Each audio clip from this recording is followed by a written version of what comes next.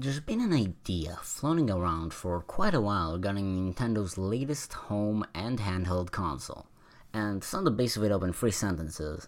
1. The Switch is a portable console with a 720p compact built-in display. 2. Both its controllers have gyro sensors and accelerometers, and so does the display itself. The Joy-Cons can also know how far they are from one another, and have very high precision if implemented well. 3. The Nintendo Switch costs $300 at its suggested retail price.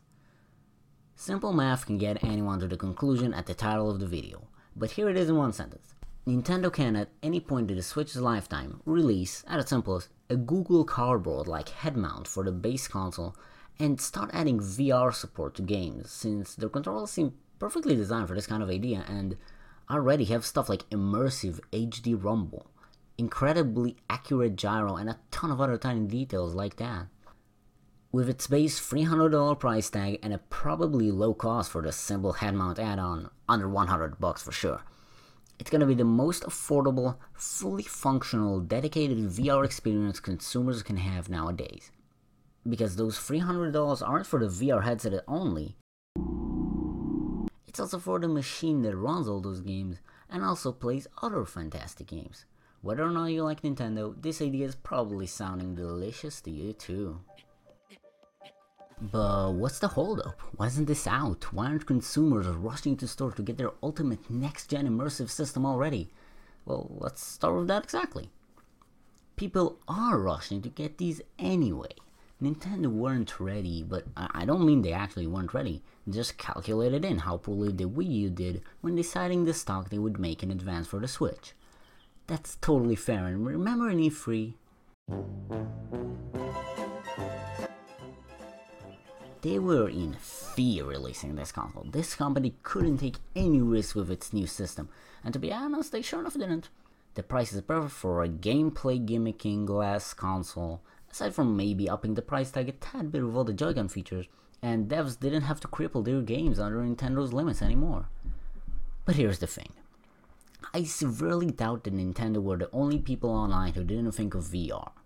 If this does end up being a thing, it's probably already a thing in Nintendo's offices, but they're terrified of making this console any more of a gimmick than some people, who are wrong by the way, are already calling it.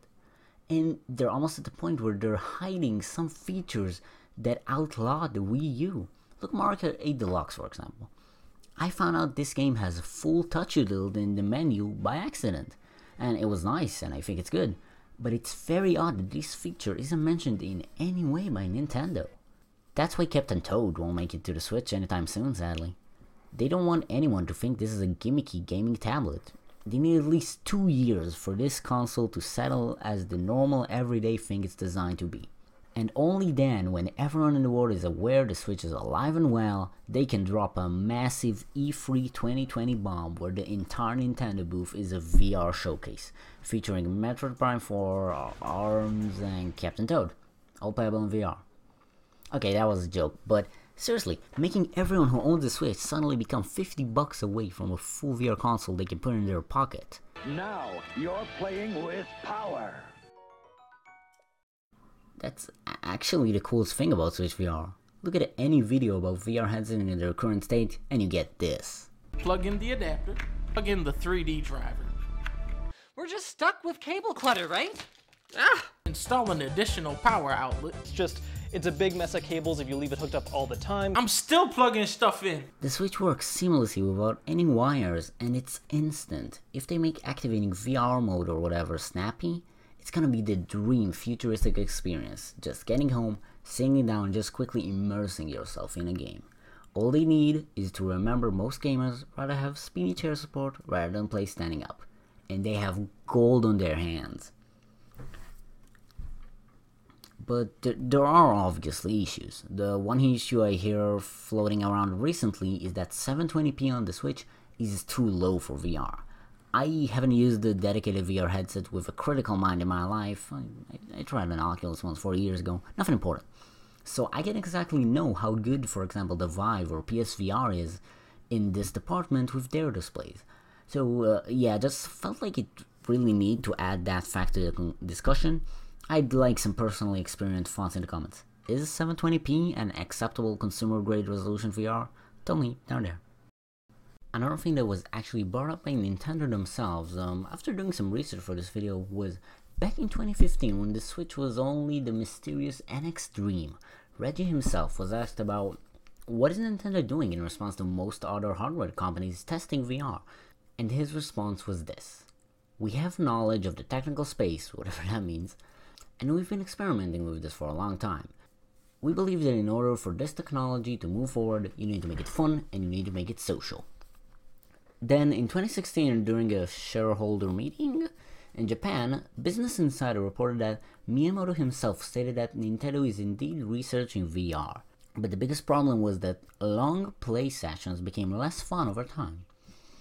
A similar statement was made recently by President Kimishima himself, that if we are able to resolve the issues with playing in virtual reality comfortably for long hours, we will support it in one form or another.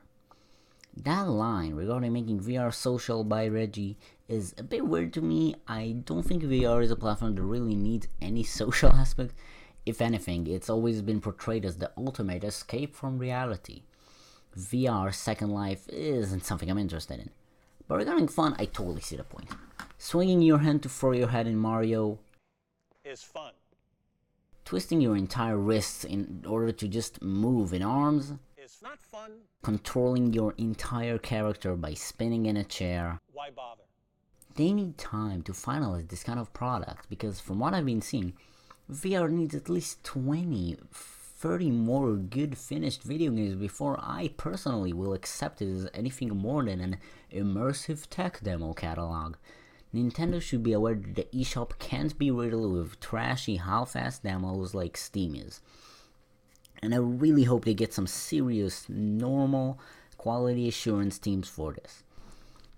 So, those are my thoughts on why VR is important for the Switch, and why it's really unlikely that it will actually release in the close 2 years.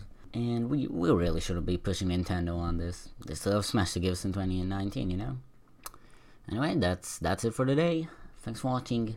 Books out. Peace.